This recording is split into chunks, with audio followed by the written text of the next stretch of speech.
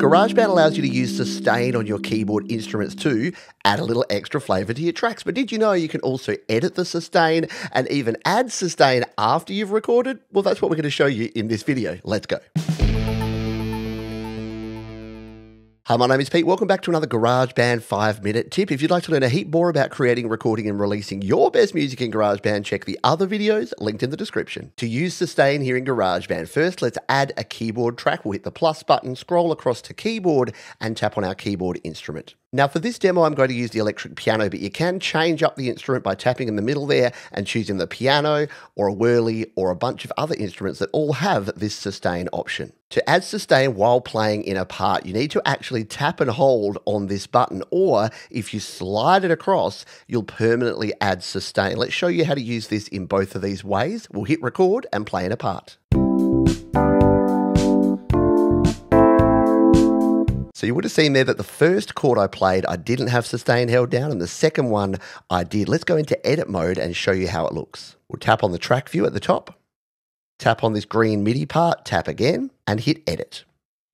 Now, as well as the notes I played here, you'll notice that we also have this at the bottom, sustain. And what we can actually do is adjust this. So if we wanted to say this sustain to go all the way across the first section, we can just grab the front here and move it, and then grab the end and extend it. So you can actually adjust the sustain after you've played, so that now we're going to get sustain across the whole track.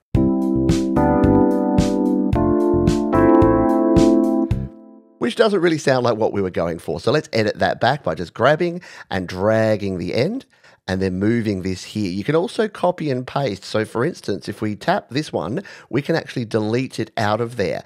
But if we go, actually, I do want that on that first one, we can tap it and then hit the copy button, position our playhead exactly where we'd like it, tap on the sustain track again, tap again, and hit paste. And we can move and adjust the sustain using this method. Let's hit done now and go back to our track. You might have noticed that here's one I prepared earlier. This is one that I played in, but I forgot to tap the sustain button. And sometimes it can be really hard to hit the sustain button while you're actually playing in a part using the touch screen. You can also add sustain using an external MIDI keyboard and a sustain pedal. And I've got links to where you can pick up a keyboard and a pedal in my gear guide, which is linked in the description. But let's assume you're using the keyboard and you're trying to play in these chords. You don't want sustain on the whole time, so you don't want to lock it in, so you leave it off when you record. Well, all is not lost, because we can actually add sustain after the fact. Let's show you that now. What we need to do is tap on the mixer icon up the top here, go to track settings, and then go to recording. Now, by default, this merge recordings will be off. If we turn this on,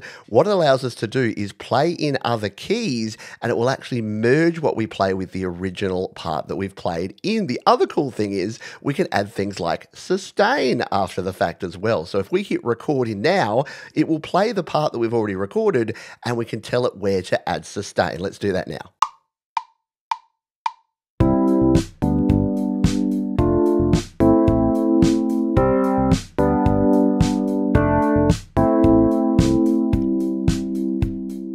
And now if we go to our track view in the top left, tap again, and hit edit.